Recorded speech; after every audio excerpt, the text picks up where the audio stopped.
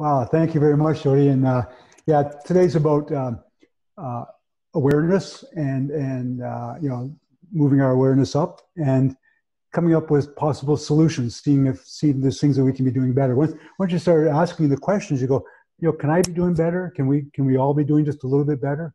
And I think the answer is always yes. So, but it starts with knowing what's going on a little bit, and that's what we're hoping to achieve today.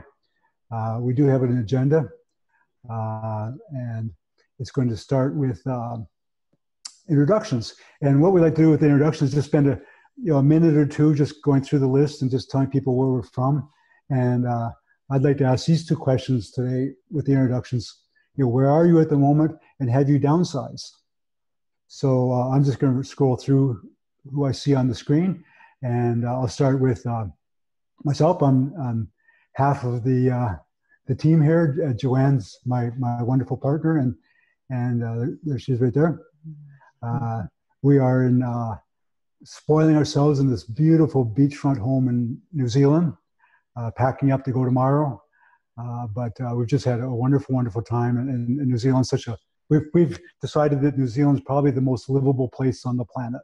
We just love it so much. We have definitely downsized. We're down to just a backpack each and like one carry-on and one bag each in the world. So, and we're pretty comfortable with that. So, I'm going to ask Louise to introduce yourself. Hi there. I'm on my iPad, so I have to find the unmute button. I'm Louise. Excuse me, one half of Tim and Louise, and we're the owners of House Sitting World, and we manage the House Sitting World Facebook group as well. And we are currently in Banff. You can't see it. I'm in the wrong place. You see the mountains, but we're surrounded by this beautiful Canadian Rockies. We even had snow, Doug. May long weekend. We had snow up on the mountains. It was bloody cold. Enjoy that. Enjoy that. Thanks very much. It happens every year. And yet we downsized, absolutely. We're still not fully downsized because we know that we will eventually have to stop being mobile and nomadic. And so what we chose to do was to keep enough furniture to be able to furnish a one-bedroom apartment should we find a place that we want to settle. Now, the whole idea that we had in mind when we first started this was to find a place to settle and to retire, but we haven't found it yet. So we're hoping to make it to New Zealand. That's on our bucket list. Yeah. It's always been on mine, Doug. So all right, good. I'm really jazzed and stoked by your blog and how you're having a great time there. So thank you. There you go. Thank you, Nicholas. Wouldn't it be fascinating if we all ended up settling in the same spot? Wouldn't that be interesting? We could just call it the Inner Circle compound. Yeah. From retired house sitters. There you go. Yeah. We're old house sitters go to retire. Oh, thank you, Louise. Yeah. You're welcome. Thank you, Louise. Joan, where are you two this morning or today? I think it's got it. Hi, this is Joan. Hi, Joan. And we're currently back in Seattle, where we're actually from. We are house sitting in Seattle, and we are totally without a home. We have items in storage that we are trying to just start selling off. I'm actually working on that now while we're back in Seattle. We're going to be here through September. And then I'm heading back home to New Zealand for 6 weeks. That's where I'm from. So I want to get down there before the rest of you decide you're going to get down there. Anyway, that's what we're doing. This has been a 2-year process for us to get to where we've got. Okay, great. Thank you very much. You're welcome. And then we have Stacy. And I know where you are, Stacy, but you want to tell everybody else where you are and have you downsized? Okay. Hi, I'm Stacey. I'm probably about 10 minutes from Doug at the moment in New Zealand. I'm a marine scientist in the process of downsizing to a tiny house camper van and then traveling 6 months of the year. Just waiting for my kids to leave home, please. Yeah, getting there. I'm getting there. I've got a plan. Thanks for joining us, Stacey. And we might be relying on your wisdom here a bit today. Stacey's a marine biologist and has a great wealth of what's going on on the planet, and has lots to offer. By the way, just so you know that this isn't this is an open forum, of course, and we will be looking later on for practical tips, and hopefully coming up with a resource of tips that we've all used, or that some of you have used to reduce our footprint. So keep that in mind for a little bit later on. Thank you. And then Naomi, where are you from?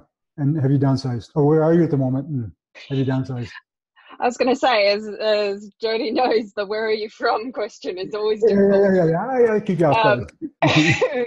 Where am I at the moment? I'm on the last couple of weeks of a 3-month sit in Sydney, and then heading down to Hobart and Tassie for a short sit, and then over to New Zealand to 𝑘eri. Yeah, exactly. So have I downsized? Yes. I mean, yeah.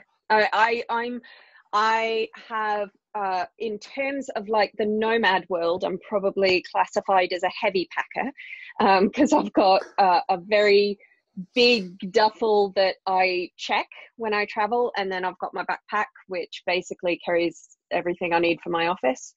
But I do that because it's, again, no judgment. It's my choice that I don't want to constantly be buying things, and I travel across all four seasons and all around the world. So I have everything in my bag that can cover, deep winter in Sweden to hot summer in Darwin. So that's what I do. That's my choice. I also hate shopping. So it's a little bit of both there. So yes, I've downsized. I do have some boxes at my aunt's farm in Sydney. I mean, in northern New South Wales, but I haven't seen them in years, so I don't even know if they're still actually surviving. Let them go. Yeah. Thank you, Naomi. And by the way, our next house sit up in 𝑘eri comes to us courtesy of Naomi. So we're very thankful for the inner circle for that. And hello, Sharon, where are you guys today? Where are you at the moment, and have you downsized? Hi, I'm Sharon. I'm a solo traveller. Yeah, I've downsized. I just carry on. I do have a couple of suitcases at my sister's place in Sydney. I'm also from New Zealand, and I'll be there one day again. Don't know when. Right now, I'm in Pátzcuaro in Mexico, sitting in a beautiful house, watching a beautiful sunset. Lovely. Great. Thank you. And Lisa, where are you at the moment, and have you downsized? I'm in Carlsbad, California, which is near my home. And frankly, I'm pretty new to this, and I'm not even sure what that means, but we just went to Italy, and I took one bag that could be put in the overhead, so I'm not sure if that counts or not, but this is new to me. Great. Thanks for joining us today. Mm-hmm. And Karen, where are you at the moment, and have you downsized? I'm in Eden, New South Wales, Australia. I'm at work in my office cum storeroom, as you can see, and yes, constantly in the process of downsizing. Great. But yeah, a house that's got 40 years of living and children growing up. So yeah, it's a big process to downsize, but enjoying it when I've got the energy. Thank you, Karen. And thanks for joining us today. And Jane, can you unmute yourself? Hi, can you hear us? Yeah, we got you. Oh, great. We've been having audio trouble. But yeah, I'm Jane Ellen, and this is my husband, Jamie. We're currently in Melbourne on our very first house sit here in Australia, and it's been a wonderful experience. As for downsizing, we have maybe a bed and a few boxes stored at my parents' house in America, and otherwise we both have a bag of peace that we travel with. We're pretty minimal ourselves. Great. Minimalist. Love it. Thank you. Thanks for joining us, and congratulations on your sit. Oh, thank you. Yeah. Christina has chatted that she's in Cincinnati, Ohio, where she lives, and she's not traveling as yet, so she hasn't downsized. But have I missed anybody? We got anybody? Me. I think. Who? I'm Jody. Oh, come on. Well, because it's not just the Come on. it's not just Anybody not know Jody? So for 6+ years, it's been a process of downsizing just with the luggage carried. And yeah, now that we're in Southeast Asia, downsized even more. So rather than taking one wheeled duffel each and a backpack, we've actually cut down even more.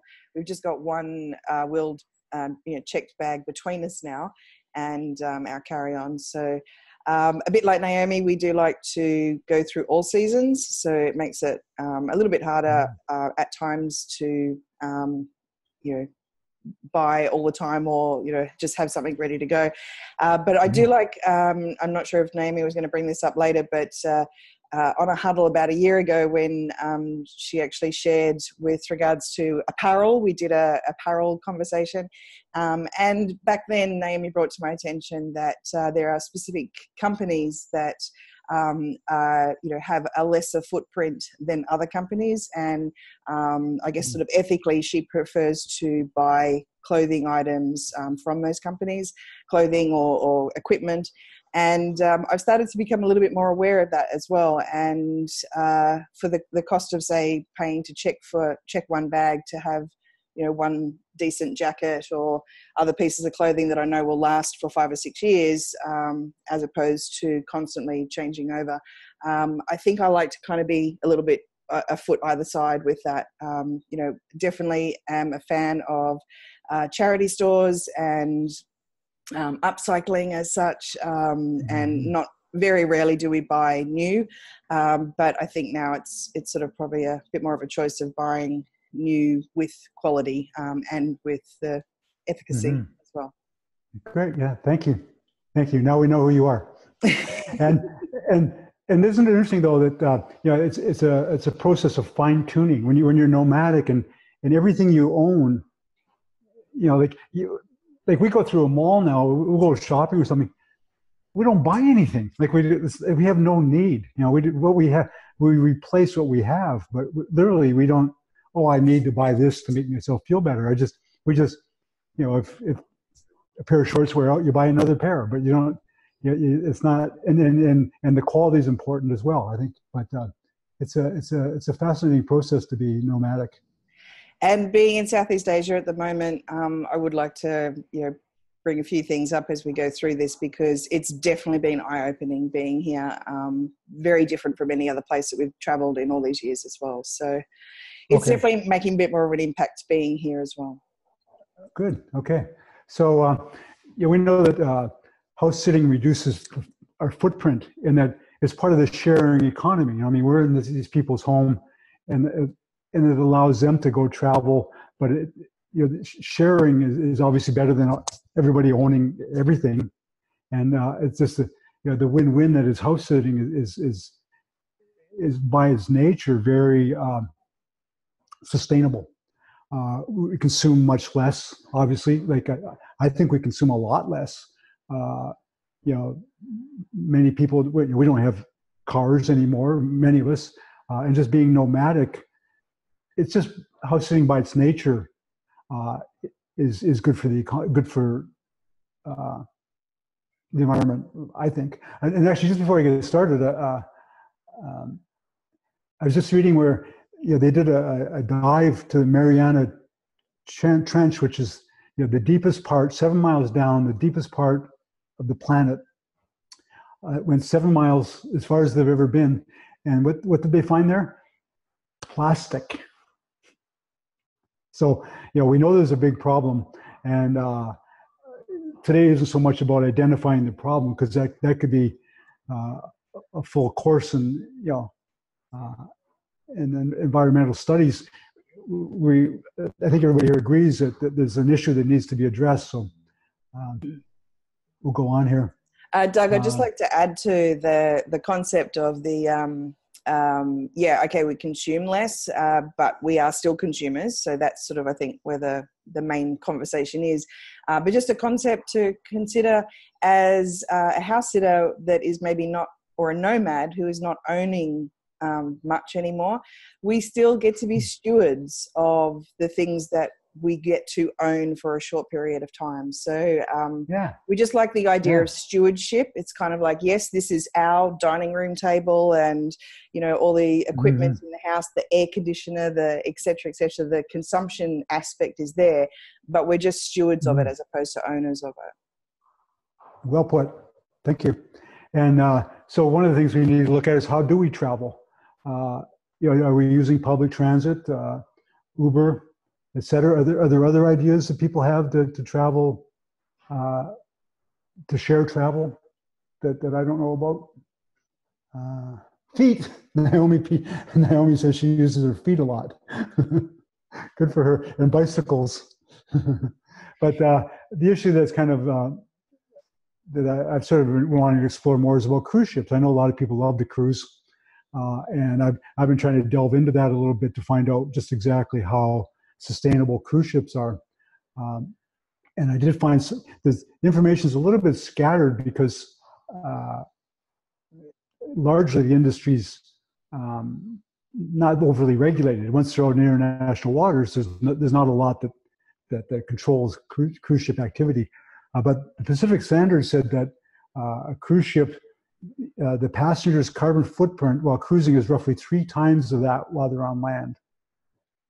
And there is a movement, that some cruise companies are trying to improve their image of the business when people think about sustainability. But the 2 big companies, Royal Caribbean and Carnival, have both received a D from Friends of the Earth, which tabulates sewage treatment and pollution and water quality in that. Anybody have any experience on that? I'd like to hear what people have to say.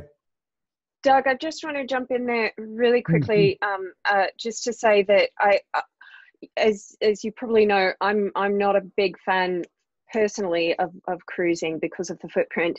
However, I do think it's really important that when we examine this to approach it from a kind of a comprehensive viewpoint. And so the other side, so Friends of the Earth puts out this scorecard of different companies and whatnot.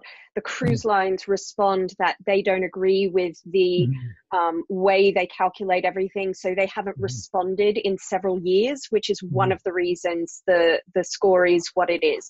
So I think that it's really, really important to do the research, but also to do comprehensive research so that we can't, when we make a decision, be said that we're just looking at one side of the equation. That is very good. Thank you so much. Stacey, you want to jump in on this topic as well? Yeah, I was just saying there are international laws protecting the high seas. And so it's up to every country that signs into these laws to make sure, so there are laws preventing waste being disposed at sea and overfishing and things like that. But I mean, as we had in this discussion, it's who monitors that, and that's the issue. I do feel like cruise ships are singled out quite a lot. I know that there is a problem, but container ships, in my opinion, are actually worse than cruise ships. So I agree with Naomi. You've got to look at a lot. There's so many contributing factors to all of this. We can't just single out cruise ships, but cruise ships are a good one to use because everybody is more likely, every common Joe like us is more likely to use a cruise ship. So yeah, my 2 cents. Thank you. But yeah, there are laws. There are definitely international laws. I can't off the top of my head name them, but yeah, there is laws against that sort of thing. Nobody is allowed to dump anything at sea. But like we said, who monitors that? So yeah. Thank you, Stacey. And did not Carnival cruise ships get fined recently? They had a $40 million fine for violating water quality laws, and then I heard they violated that. They're on probation, I guess, and they violated that again. And there's, I mean, you look at how much money they make. 40 million is nothing. No.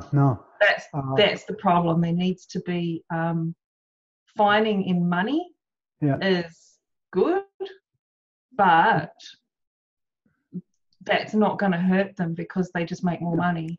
They need to be banned. There's always a lineup at the buffet table. Yeah. So it's the same with it is the same with shipping companies, and it's also the same with fishing companies. There are fines handed out, but when it's just like a penny to us, that's the equivalent to them. They don't care. Thank you. It's not working. We need to think of other ways. Jodie's got her hand up. Just a question does anybody know if a fine is put out and then does actually get paid, as opposed to Carnival ignoring it, does that money actually go back into cleaning up the oceans? Does anyone actually know whether that money is used appropriately, or whether it's just going and lining some other person's pocket for some reason? I think a portion goes to the fixing whatever it is that they've done wrong. But it also goes into those international communities who are monitoring and who are making those laws. But yeah, there'd be a whole separate company that does that. Yeah. Thank you very much. I think the reason, I know the reason I brought that up is I just want people to, again, that awareness. I mean, before you book, and if you decide that's the way you want to go, you just ask those questions and find out, and maybe find out if there's cruise companies that have a better track record, and give it some thought. Is that what we want to do, or are you okay with that? Here's a biggie. A recent headline in The Guardian stated that the avoiding meat and dairy is the biggest way to reduce your impact on the planet. I am not,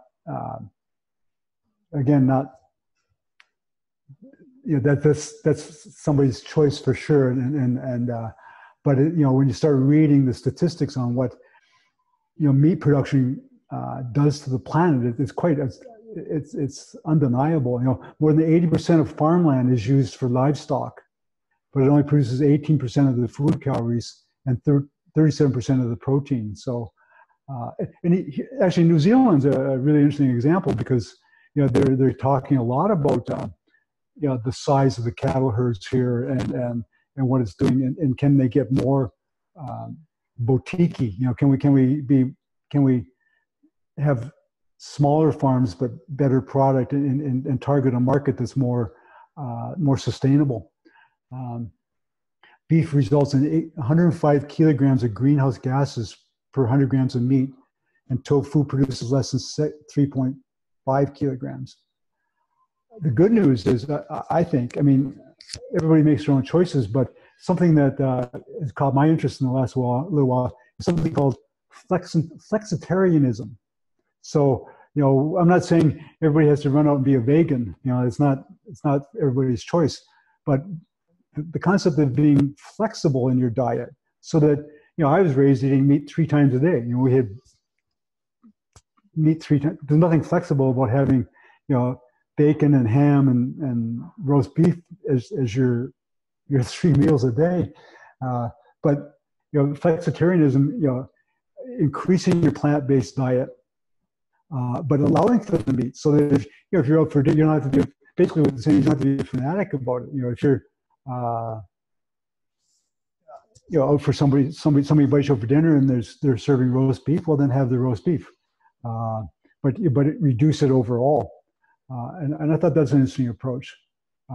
I personally am not very much a flexitarian because I'm a dyed-in-the-wool vegetarian. So I think we can be, as house sitters, we can be great role models in demonstrating a more sustainable lifestyle. Beach cleanup comes to mind. We were doing beach cleanups, in Nicaragua at Laguna de Pollo, where we spent time with Nat and Jody. The garbage that was left on the beach daily was atrocious, just absolutely disgusting. And it was a reserve, and the people would leave piles and piles of plastic. And I found it offensive myself, so I took it upon myself to get out the garbage bags and go down every day and pick up the garbage. And I'd do it so that everybody could see me doing it. And they're looking at me like, what the hell's wrong with Gringo? But the point was, I wanted to make an example, and I wanted to show that this was not right. And I was quite boisterous, like, this is what we do. Tell people what you're doing. We obviously take our bags to the market, like most of us do. But if we're in countries where they're still using plastic, we tell people what we're doing and why we use the reusable bags. So I think we can become aware and then share that awareness, and use our social media influence. If they see something that's needs to be shared out, so other people, in this group and in your network, need to know. Don't be afraid to get it out there. It was Sandy Ball that told me that she shared with me that June 8th is World Ocean Day, and they are going to be in the Canary Islands, where they're planning to have set the world record for the most amount of nationalities cleaning up a beach. So that's really cool. And I think there's something that individually, if time permits, if you're a traveler that has got extra time on your hands, then perhaps do the research to see if there's any activities happening like that, and maybe even start to plan your travels around some of these bigger events that you can take part in as well, and or just, as you say, Doug, start something. If you've got a long enough amount of time in an area, perhaps you could start something. So, here, for an example, we've got 7 weeks in Singapore, and we joined an expat group to go walking. It would be nothing to just start to say to that expat group, hey, is there anything in the calendar that we could maybe, do to make a little bit of a difference? Whether it was a beach cleanup or some other sort of activity as well. Jody, is there something that us in the inner circle could do on June 8th?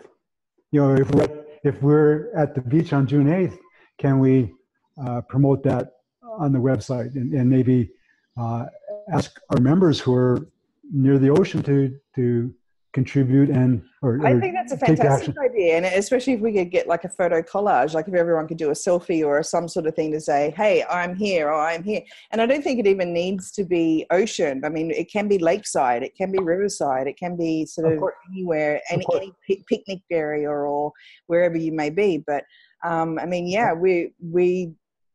we haven't even been to the beach here in Singapore, have not even stepped foot on. I mean, we're on an island, but we haven't been to the beach side as yet. And I really don't even know. I mean, other than knowing that Singapore is incredibly clean, until we get down there and see. But yeah, I mean, there's things that you see just in walking in, your park area and wherever else. So great. So let's challenge the inner circle to be proactive on World Ocean Day, and take it upon ourselves to do something, and take a photograph and post them, doing good stuff. Sounds good. And with regards to that social media influence, Doug, I think it is important, from, as I said at the very start before we started recording, if anybody would like to share this recording with their blog, with social media to sort of bring awareness to others, I can certainly put my hand up to say, I haven't been somebody who's gone and researched things.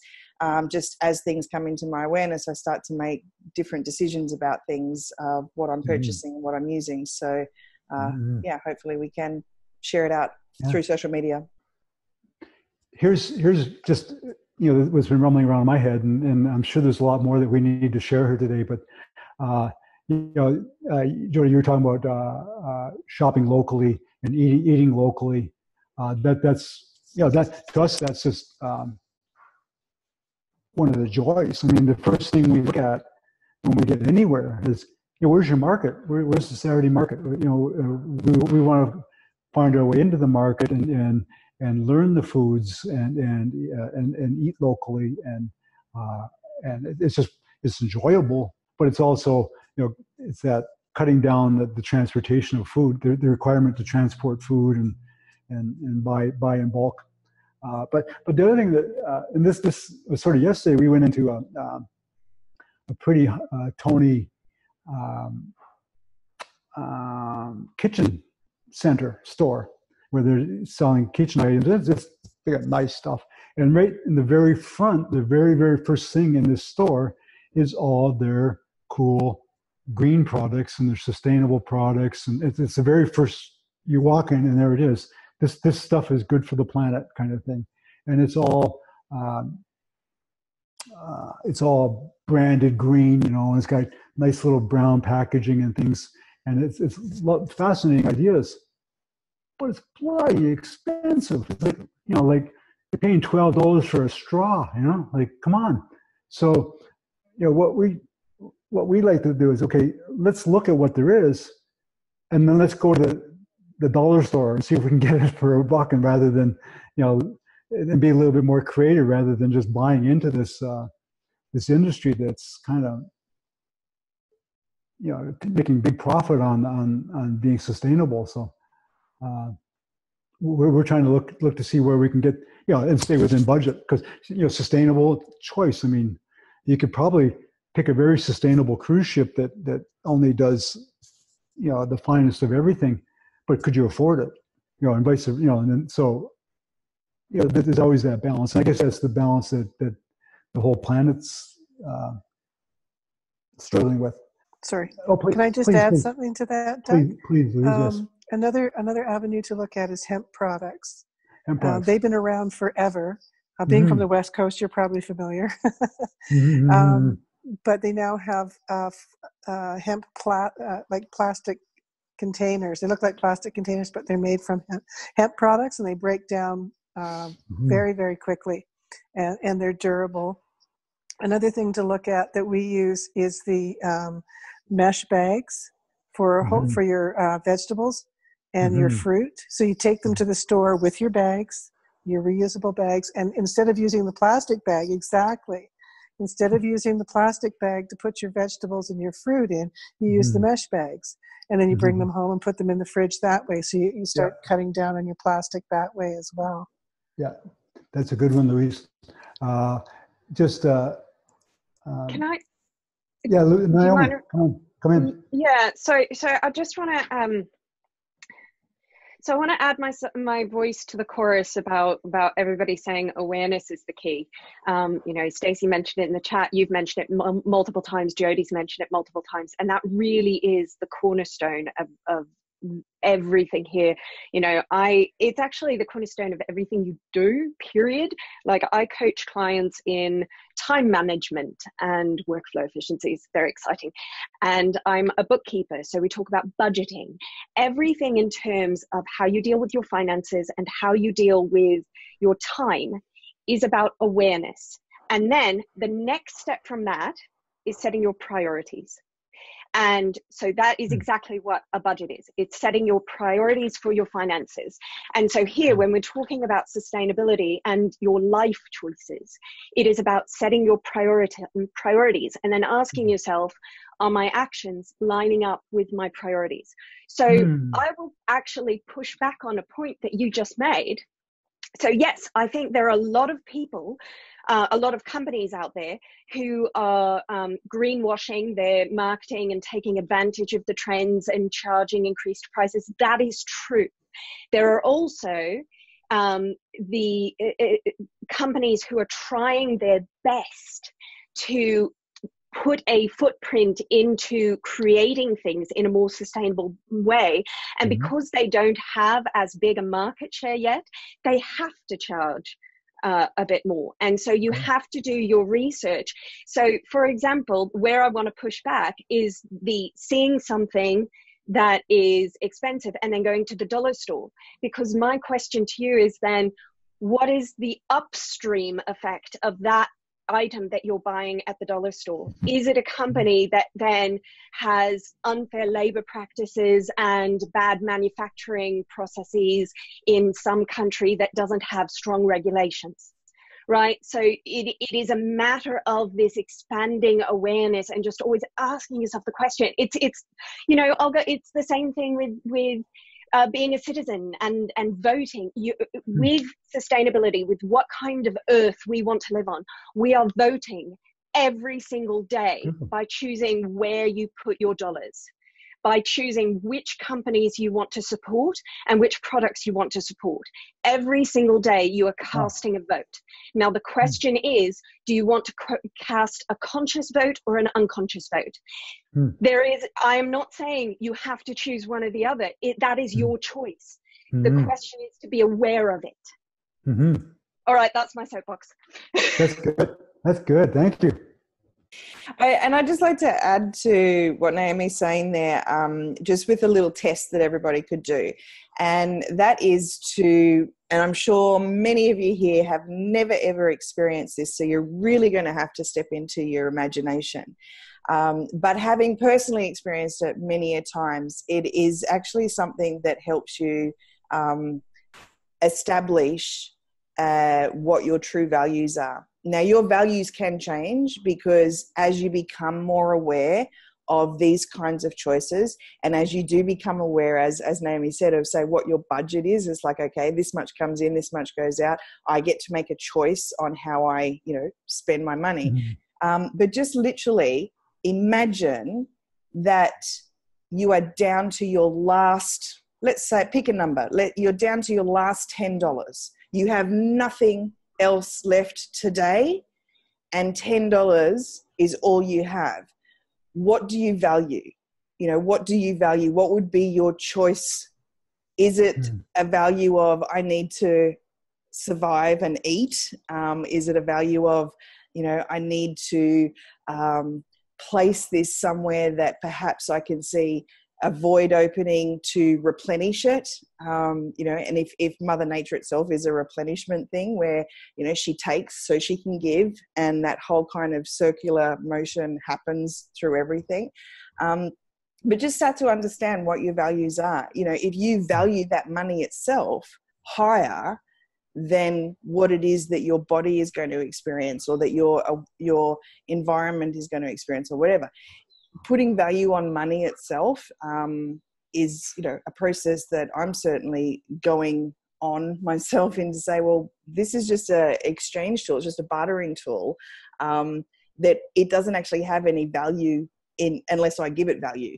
So where do you want to place your values? And as I said, that can change. That's sort of my addition to that, is start to look at these types of choices. Yeah, cast a judgment. It's a company that's trying to, profit off social awareness and trends, or does it feel like it is? Maybe go and check out the crowdfunding websites to see what little individuals are trying to get, a bamboo straw toothbrush containers off the ground, and they need your support.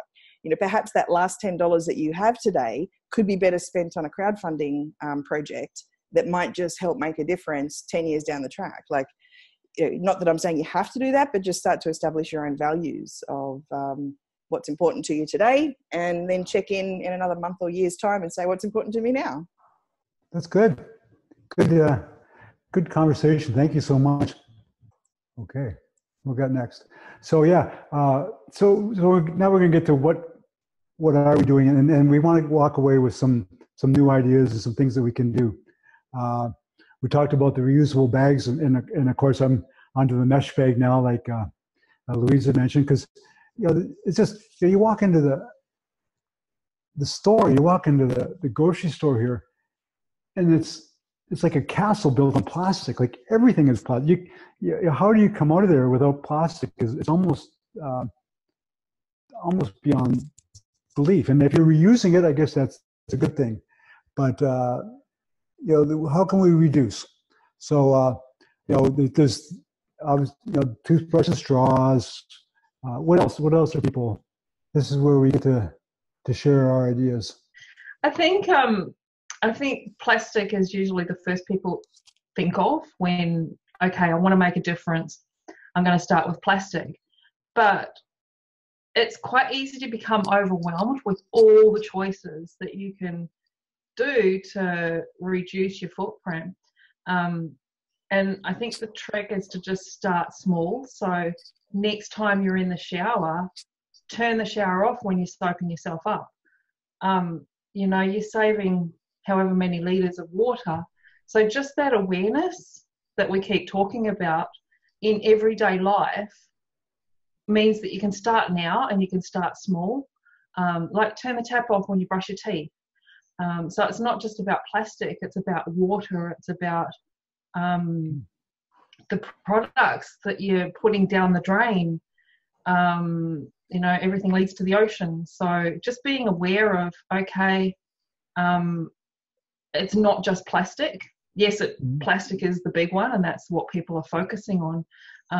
But like Naomi was saying, choose where you spend your dollar. You can use vinegar and bicarb soda. You're saving money. You're choosing where you spend your dollar. You're not putting crap down the sink. So you're kind of hitting three birds at once. It's just, we keep going back to that awareness thing, but it's not just plastic. And it's one of my favorite sayings at the moment is, because a lot of people are saying, oh, but what can I do? I'm just one person. And it seems to be quite overwhelming for a lot of people who are first becoming aware of all these issues. And there's all these people preaching, you can't do this, you can't do that, you can't do this, you can't do that. So people that are confused by all this do nothing. But one of my favorite sayings, as I was saying, is it's just one plastic bag, said 7 billion people.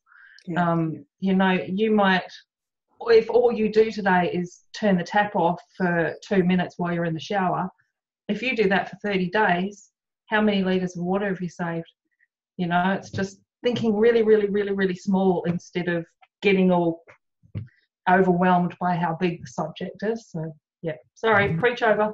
I'm passionate like Naomi. I'm a firm believer. I'm a firm believer in vinegar and bicarb or vinegar and borax and orange peels or whatever, however you want to do it. It's amazing. And we've forgotten about, these are all things that we used to do before we became so modernized. And Doug, you'll remember this, and probably Joan and others. We grew up in a generation that was looking ahead to the future. We were all going to be like the Jetsons. We were going to have all these really cool things, flying cars, and all of these things were brought into the system to make our lives easier. And now they're choking us and killing us. And we just have to stop and go, hey, wait a minute, let's take a step back. You can make your own soap. You can make your own face cream and cleansing creams and things like that aren't filled with chemicals. That you're putting less chemicals down the drain, like Stacy said. One step at a time, one person at a time. And it's these little steps that you do. Sure, everybody else is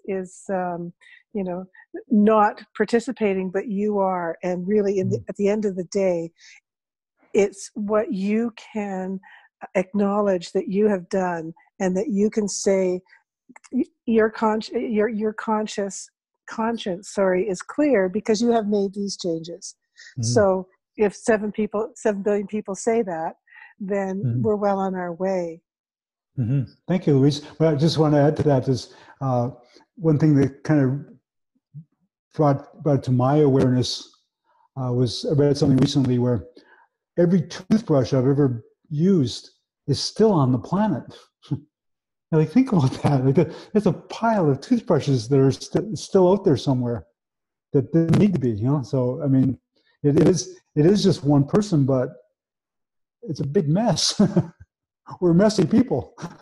We're the only animal that poops in their own nest. The one thing I just wanted to say is whatever the specific action is that you choose to take, because all of our lives are different, all of our routines are different, our locations are different. I think the key point is just to ask yourself, again, go back to the awareness, what are your priorities? And for example, if you are purchasing something, instead of just saying, do I like this? Add on one more question. How is it made? Or how is it produced? Or how, ask the how question. Because if you're shopping for a new pair of trousers, and you're shopping online and you're not in a store or whatever, it's one extra click to go down to the bottom of the website and see, do they have an environmental and social responsibility page? Or do they have a question in the FAQ, the frequently asked questions? And, sometimes I'm a bit overzealous about that. So if they don't, sometimes I'll send an email and say, so can you tell me how your products are made before I buy it? But it's like, that's part of my vote is I want to support your country. So so, and Stacey is saying in the chat, do I need this? Yes, absolutely. So it's the first question. Whenever, as consumers, as we're buying something, it is not just, oh, shiny new thing, will this fill what I need? But as Stacey says, do I need this? And then how is it made? And is that something? And again, if that is not your priority in this moment, that is your choice. It's just about being aware that that is the choice that you are making, right? Yeah. Okay. Thank you very much, Naomi. Do you need this is a great question. I mean, we've come a stage of our lives where we wear things out. We wear the sandals down to the quick before we actually replace them. We don't need another pair of shoes just to feel better. I need the footwear that's going to get me, through to the next year or so. So it's really, do I need this is the first question, I think. And then, like you said, where does it come from? But asking more questions is really how you get to that awareness, isn't it? Jody. I have a lot to say. It is sort of so much in my head, but the first thing is a lot of questions. I have a lot of questions because I'm very new to learning all of this, and they're just things that I have not made the time to research and find out. So the first one is I have started making choices where I can. It's not all the time, but instead of buying a bottle of soft drink, I would choose to get a can of soft drink. Is that a better choice to start with? And when I have looked at the bottles of plastic as well, and I pretty much don't buy bottled water unless it's absolutely desperate, but soft drink I still have my thing with. We've house sat for people that use half bottles of water or soft drink or something in there as part of their irrigation system. So they turn the bottle upside down and use it as like a drip thing and all sorts of things. So I can see there are uses, but I don't know what is better, and is aluminium cans actually getting properly recycled? Are recycling, I got unstable internet saying, with the recycling of plastic bottles, are they really doing proper recycling in the places that have them, and are they being made into other things? If you do use a plastic bag, I'm sorry for so many questions, but these are kind of things that are coming up. If you do use a plastic bag, one thing that we were doing in Peru, and I had no idea, still have no idea whether it was appropriate or not, but at the end of each day, because we weren't flushing toilet paper, we would take our sort of plastic shopping bag that was being used to put the toilet paper in and putting it into the fire. So this is at high altitude and whatever. Is burning plastic bags an option, or what else? Where does the line sort of go to? Where does it end up going if it doesn't go into recycling? even through to your clothing. Like, as you're saying, as your clothing wears out and whatever, where does that go to? Like, what happens in the process? I never know. I actually don't like wearing clothes out until they are wholly or broken, because I don't know what to do with them after that. That's actually one of my things. So yeah, sorry for all the questions, but if anyone wants to chime in. Stacey's going to answer them all right now. Okay. As far as aluminium cans, it's always going to be preferable to plastic. But recycling of anything depends on which country you're in. So I know in New Zealand at the moment, they're not doing anything with plastic. So that's why plastic is the big issue. There's big differences between countries as well, between recycling and reusing.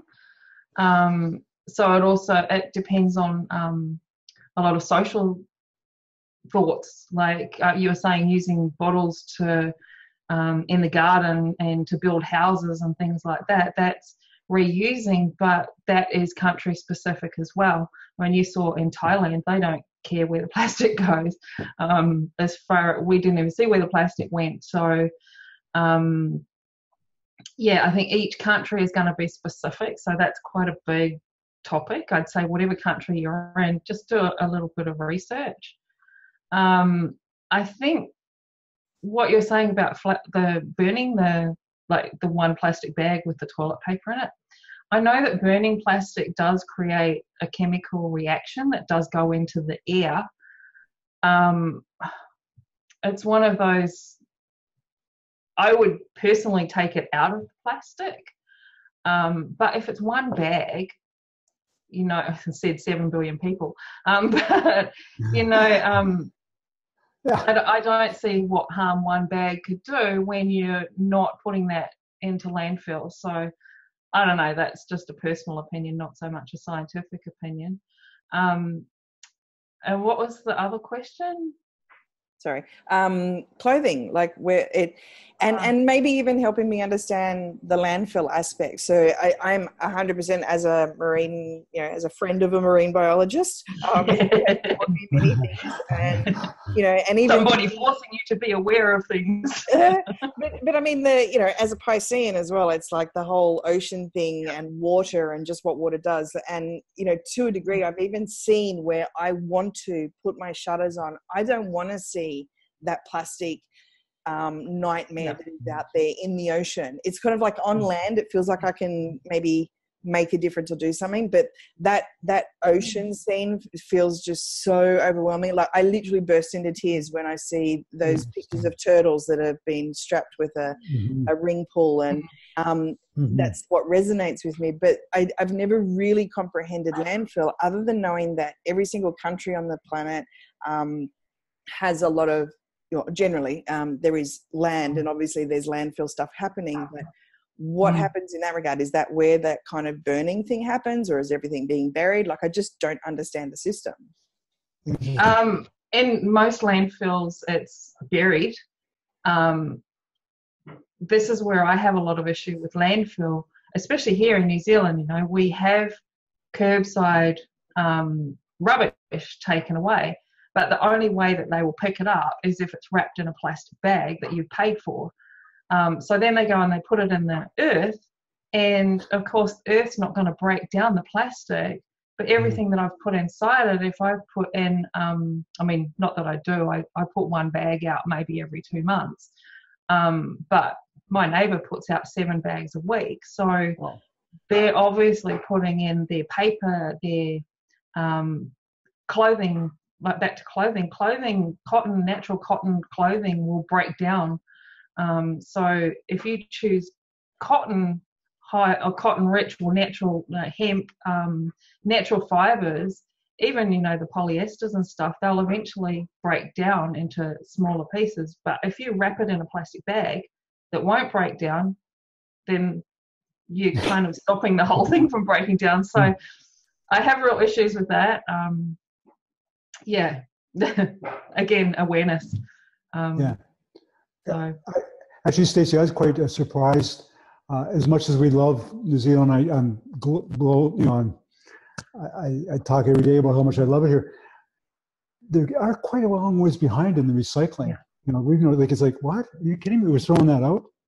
We're at the marina in Nelson, staying on a boat, and there's no recycling at the marina. Like, all this, we're just throwing all our stuff in the garbage like 1957, like. I think it's very much regional specific, and it's all down to how much rates people pay. So it's all down to each council and their rates. If you go over to Raglan, they have the most amazing community system in place. Even your food, so even your compost, they will take it away in a biodegradable bag and compost it for you all for free. So yeah, it is definitely regional. Unfortunately. And I have a question. It was Jane that was talking about dry bagging her laundry. What's that all about? Hi. Yeah. So if you're familiar with dry sacks, they're, what are they made of?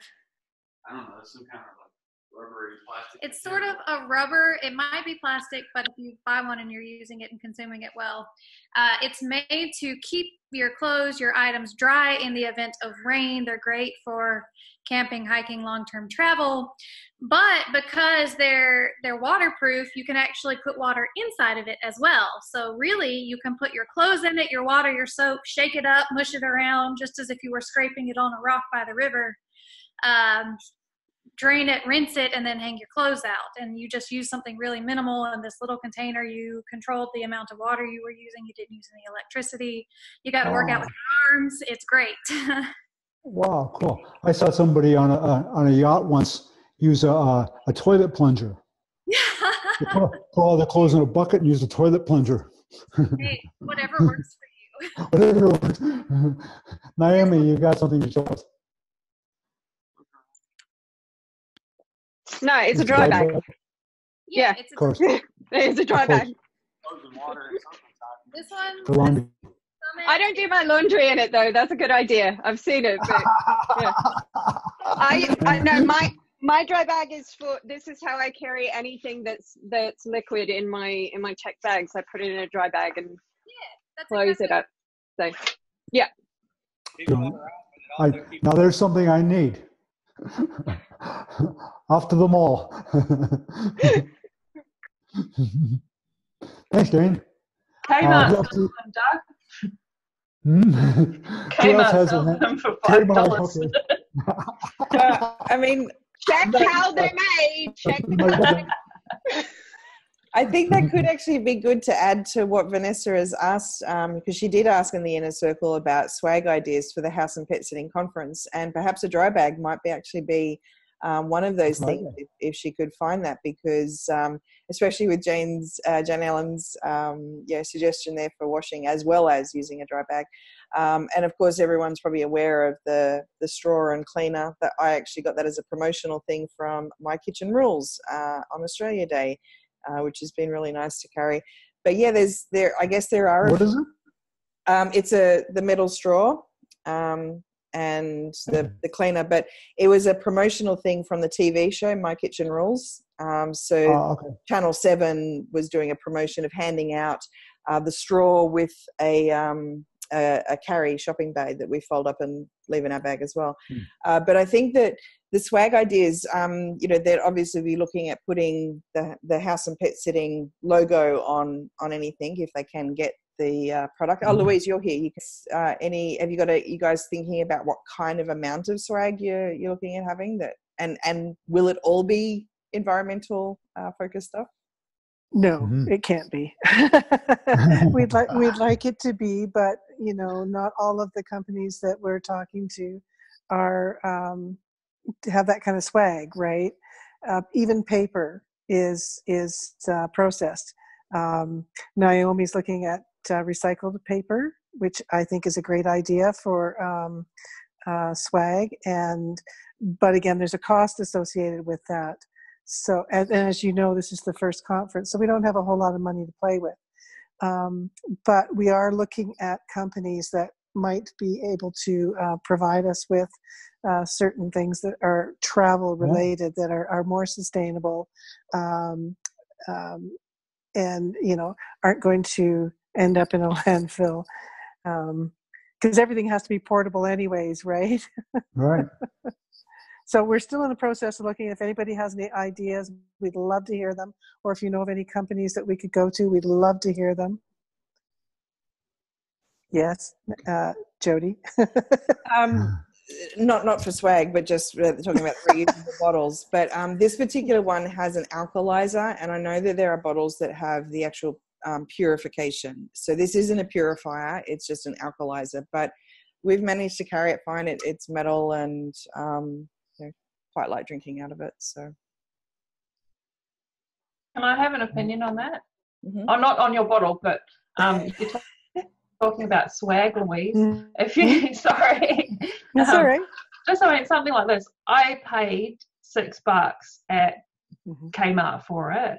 I know that you can get things printed with the name of the conference on it. So I think, like, this is just a personal opinion. If you get something cheaply printed and given as swag for everybody at the conference, yes, you are doing something cheaply, but how many plastic bottles are you saving? So I think the bigger the goal, like by giving everybody a reusable bottle and saying, right, here's a water filter, fill your bottle, that already is making that impact. So I know it's that cost over absolutely. But also we want to be aware of the idea of whether or not they are, BPA rated, recyclable, the whole bit, right? Yeah. So again, that adds to your cost. And we would rather do that than to just, hand out, plastic that's going to could very well end up not breaking down. I think the BPA thing now is pretty standard, yes, like no BPA. So I know this one that I got at Kmart was, there's no BPA or anything in it. So just a suggestion. Do you know of any? Yep. Naomi. Yes. Do you know of any companies in the UK? Because Vistaprint isn't that do what? That would do printing on recyclable plastic bottles. Oh, so I sent links on the paper to Vanessa for some different companies on the plastic bottles. Some of those links that I already sent, they would do that. But I guess I would love to put in one other question, like, why are we doing swag? Like, I know it's what people expect when they go to conferences, but it's your first year. You're on a budget. We have a lot of people who are coming who are travelers who don't necessarily want physical items, to carry with them. So is there some other outside the box approach that would be like, instead of physical item swag, maybe it's experiential swag? Absolutely. Maybe you have.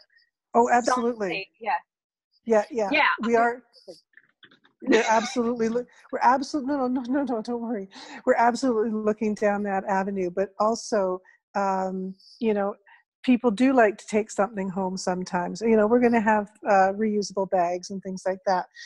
We're not looking at having a ton of items because, we all have to travel. We all have to carry it with us. So it's just going to end up in the trash, and we don't want that.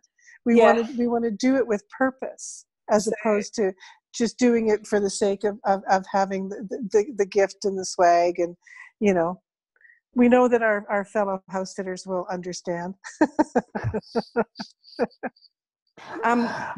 Just a suggestion that came to me with regards to all of that is like, why do we, I don't want to make this all about the conference either, but just even maybe the concept for all other conferences on the planet or what have you, the idea of, branding something with a label, whatever else, is they use it. I mean, we all use it as a way of, getting the word out, getting the awareness out. Well, it's marketing. Yeah. Marketing.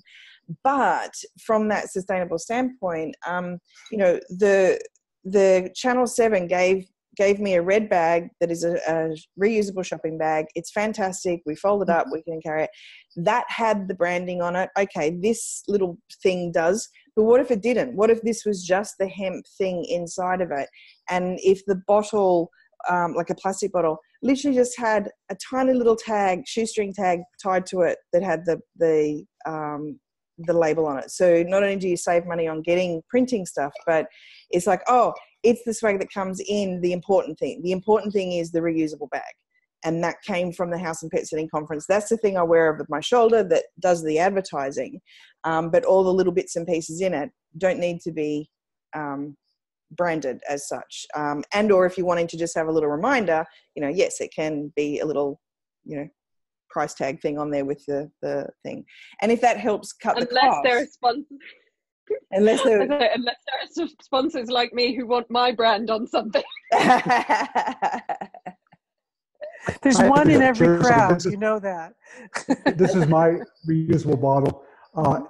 New World gave it to me when I first got to New Zealand, and I'm proud to say, Naomi, this was absolutely within my budget.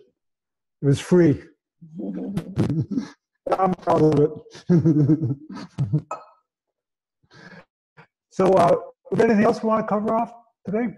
To know what everybody thinks about flying and getting around, like flying. Buses. Yeah.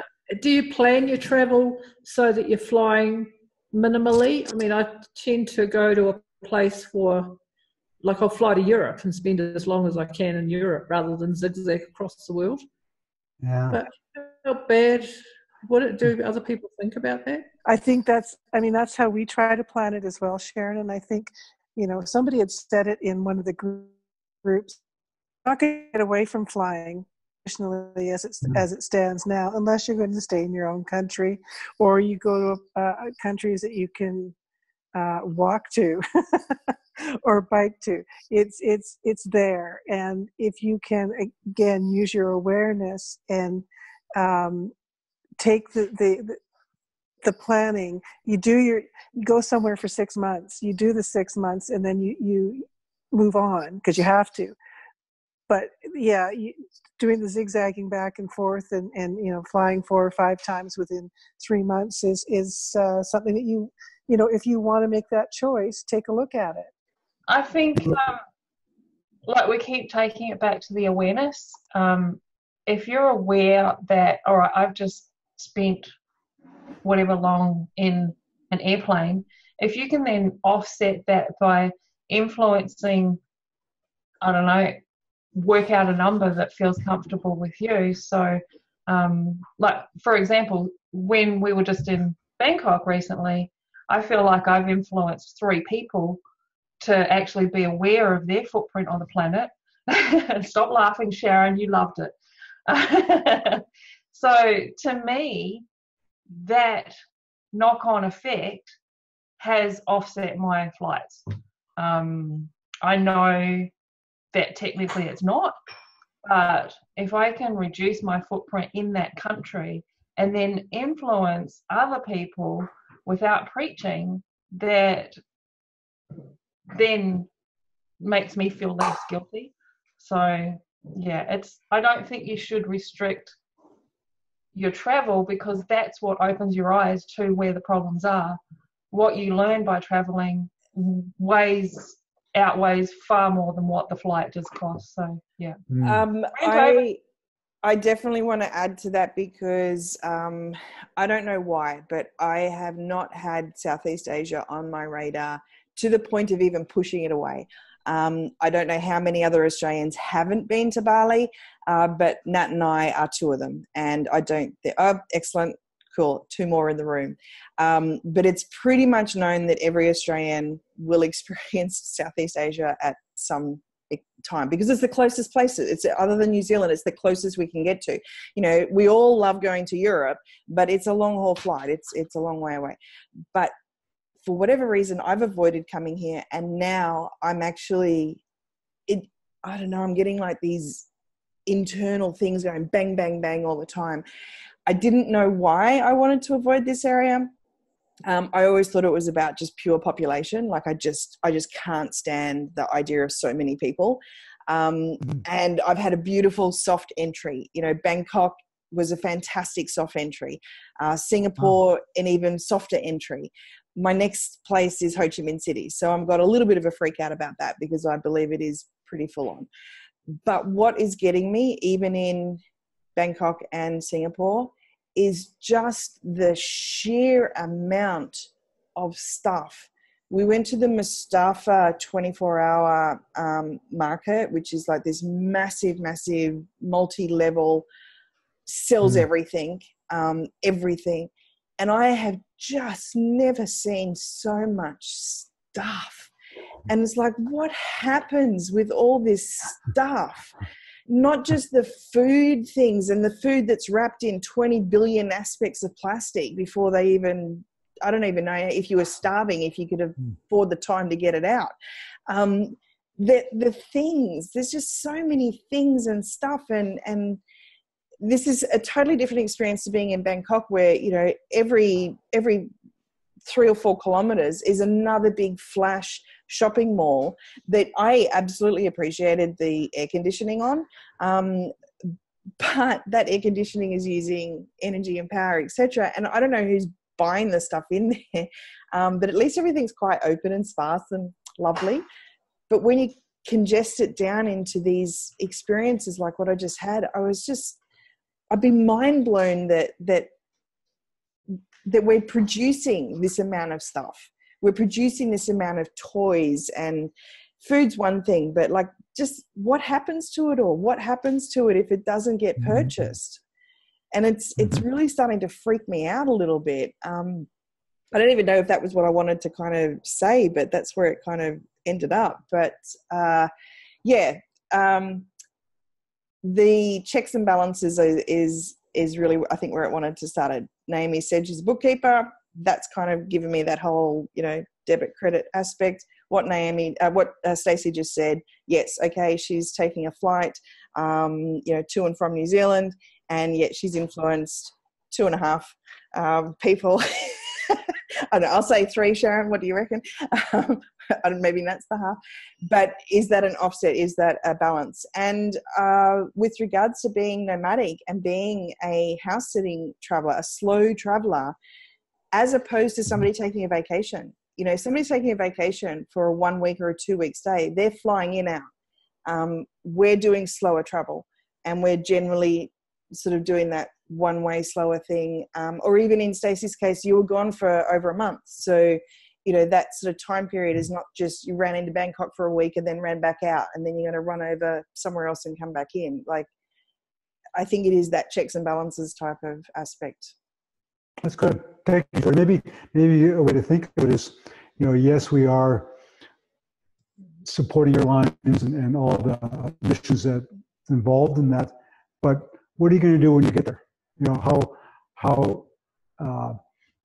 where are you going to be when you get there? And how are you going to contribute when you get there? Are you just going there just to lay on the beach, or are you actually going to be involved in the community a little bit, or you know, look after somebody's pets? You know, maybe there's some justification there on why you're flying. I think also when you coming to a place like Pátzcuaro, you're shopping at the market and stuff like that. I get paid from Australia and New Zealand, so I'm bringing money into their economy as well. And I'm not shopping in there in big malls. I'm supporting local people. So I like that. All right. Well, I think we've just about wrapped this up. So unless anybody's got anything else they'd like to add, I really enjoyed the conversation today. I've learned a few things, and I hope everybody else has taken away something and asked some more questions and ask whether you need it or not. And like Naomi said, ask, you know, where things have come from, and just be more curious about the choices that we're making. So I want to thank everybody for coming today. Unless there's anything else. Thank you so much, Doug. I think it is that wrap up. It's the ask the questions, you know, do your own little bit of reusable, and just to add to, you know, because I'm experiencing currently the Asian side of things, where you've got you are offered a plastic container with your fruit juice that comes with a plastic straw and then a plastic little loop carry thing. What you can say no to, I mean, you know, if I had my straw with me, I wouldn't take the straw. I certainly can hold it in my hand. I don't need a little plastic carry bag. So the little things that you can say no to on top of just having your shopping bags as well. Right. Thank you, everybody. Good going, everybody. Thank you, everybody, for your input. And thank you, Stacey and Naomi, for coming in, and Louise and sharing. Really important. Thank you. We'll see you on the road.